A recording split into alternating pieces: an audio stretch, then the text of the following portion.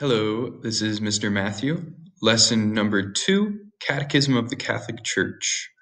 Let us begin in prayer. In the name of the Father, and of the Son, and of the Holy Spirit. Amen. O God, you have prepared invisible good for those who love you. Pour your love into our hearts, that loving you in all things, and above all things, we may receive your promises, which surpass every desire. Through Christ our Lord. Amen. In the name of the Father, and of the Son, and of the Holy Spirit. Amen.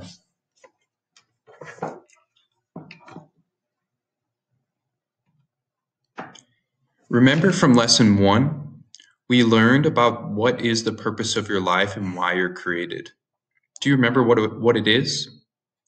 You were created to know, love, and serve God in this world and be happy with Him forever in the next in heaven. And we also learned in Lesson 1 that we know to know, love, and serve God from Jesus Christ, the Son of God, who teaches us through the Catholic Church. Therefore, what are the chief truths of the Catholic Church? How do we know what these truths are, which we need to believe in order to know, love, and serve God, so we can be happy with Him in heaven? The chief truths taught by Jesus Christ through the Catholic Church are found in the Apostles' Creed. Together, let us now recite the Apostles' Creed.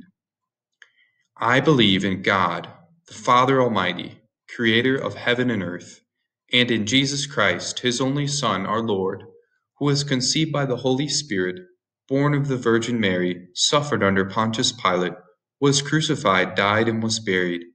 He descended into hell. The third day He rose again from the dead. He ascended into heaven, sitteth at the right hand of God, the Father Almighty. From thence He shall come to judge the living and the dead. I believe in the Holy Spirit, the Holy Catholic Church, the communion of saints, the forgiveness of sins, the resurrection of the body, and life everlasting. Amen. How do we know about God? Well, first of all, we can know about God simply from our natural reason. You see, if you just think about a beautiful sunset or your favorite picture, you can see the beauty and goodness of God simply from our natural reason. But we can also learn about God from supernatural revelation. And by supernatural revelation, we mean the truths found in sacred scripture, the Holy Bible, and in sacred tradition, which God Himself has revealed to us.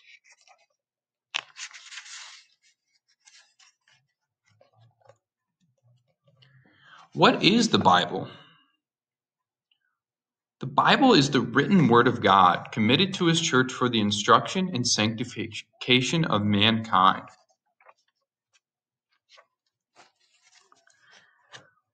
The entire Bible is inspired. By inspired, I mean its principal author is God. Though it was written by men whom God enlightened and moved to write all those things, and only those things that He wished to be written, the men who wrote the Bible were inspired by the Holy Spirit. The Holy Spirit, if you remember from Lesson 1, is the third person of the Blessed Trinity. The Blessed Trinity is one God in three different persons: the Father, the Son, and the Holy Spirit. And the third person of the Holy Trinity, of the Blessed Trinity, inspired the men who wrote the Bible. Therefore, because the Bible is the inspired Word of God, the written Word of God, there are no errors or mistakes in the Bible. All that there is truth, because it is revealed to us by God. God used many men to write the Bible, just as we use many pens or pencils to write. When we think of the human authors of the Bible, there are many books that make up the Bible. But when we think of the divine author God, the Bible is one book. Sometimes we know who the human author of a book is, and sometimes we don't. For example, we know that the Acts of the Apostles were written by St. Luke, but we don't know who wrote the book of Job but we always know the main author is God. So how is the Bible divided? The Bible is divided into the Old Testament, written before the coming of Jesus Christ, the second person of the Blessed Trinity, and the New Testament, written after Jesus' ascension into heaven.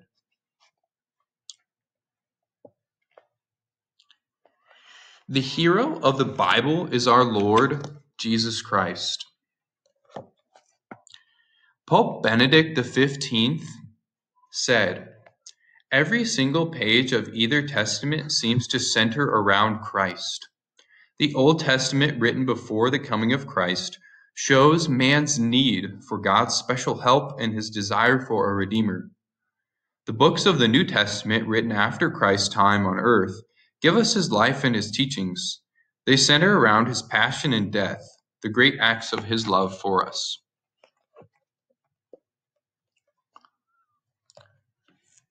Some of the passages of the Bible are not to be understood according to our modern manner of expression, since they contain certain figures of speech, parables, and literary forms used by the people of ancient times, but not employed in the present.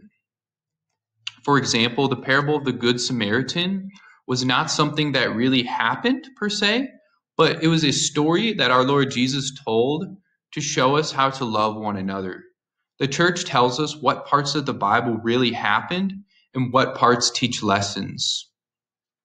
We can know the true meaning of the Bible from the teaching authority of the Catholic Church, which has received from Jesus Christ the right and the duty to teach and to explain all that God has revealed.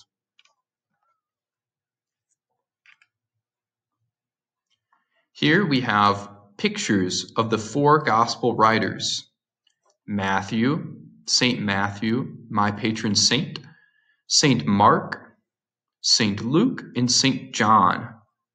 And these are the four writers inspired by the Holy Spirit of the four Gospels in the New Testament, which is written after Jesus' ascension into heaven. The chief message of the New Testament is the joyful announcement of our salvation through Jesus Christ. This is the chief message of the New Testament.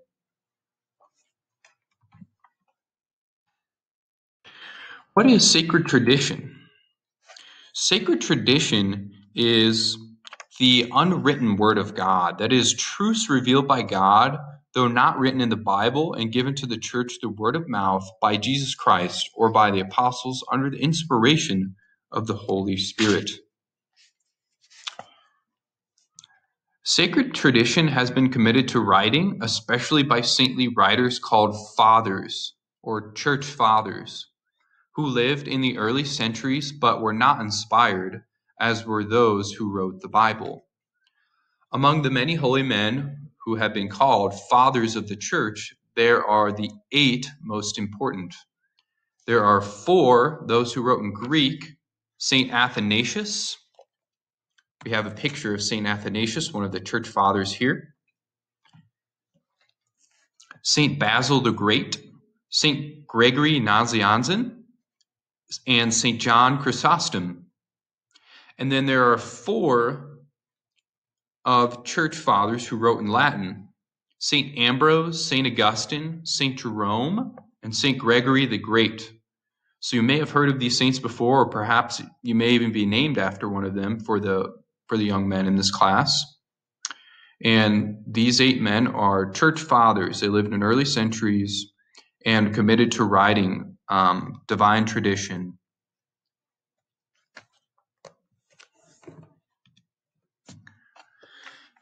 So has sacred tradition, does it have the same force as the Bible? Yes, since it too contains God's revelation to men. We believe the doctrines contained in the Bible and sacred tradition by an act of divine faith, which means that we accept them on the authority of God, who can neither deceive nor be deceived.